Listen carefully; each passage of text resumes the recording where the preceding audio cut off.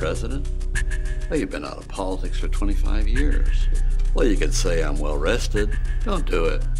Everybody's going to say you can't win, and even a lot of Democrats don't like you. When I get done, they're going to like me even less.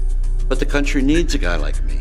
Candidates today can't tell you their favorite ice cream without a focus group.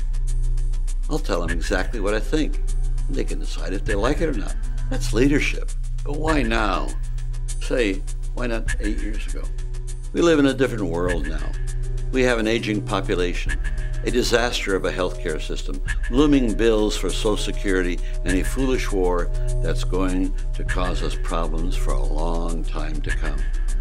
Yet, I can't think of a time when America was more paralyzed in the face of problems. You look at the television, and politicians talk and talk and talk, and nothing gets done.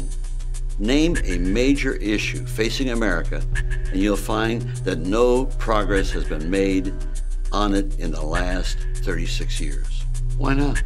Because representatives aren't in the business of solving problems. They're in the business of getting reelected, which is a very different thing. They are beholden to their political parties, which are timid, and to their donors, who have their own agendas. The only way our problems can be solved is through the people. That's why I want to bring citizens into government, to provide real progress and real checks and balances. That's why you're running? Exactly. We've become a nation of talkers. It's time to start doing things. It won't be easy, but we have no choice.